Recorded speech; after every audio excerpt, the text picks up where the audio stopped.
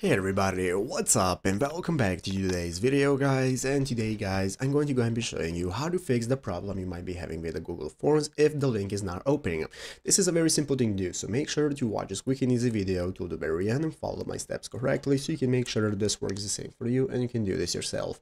But yeah guys, let's get straight into it. So first things first, we're going to go and be opening up the official Google Forms website right here, docs.google.com/forms. This is the main URL you want to open up. Once you have opened it up, you'll be greeted by this main page right here. This is going to be the home page, where in the upper right corner we can get started with signing up for our account. So if you do not already have a Google account, what you can do is go and sign up for one. If you have one, you can just go and log in normally. So once we are logged in, now we will be greeted by this home page right here. This is going to be the main page where we can get started with everything we can access. Here we have the option to start a new form. We can take a look at all the recent forms we have created and so on. And now we can get started. So basically guys, what happens if you cannot open up a link to a form, you're getting any kind of error? Here we have a couple of solutions we can try. Basically guys, it all revolves around one thing. You want to make sure your internet connection is working. First step is that make sure your internet connection is working and you have internet access. Once you have done that, you want to clear your browser cache and cookies. You want to go into your history tab in your internet browser, and then you want to clear your cache and cookies. From there, once you have cleared that guys, you want to reload your Google Forms page. Click the reload button.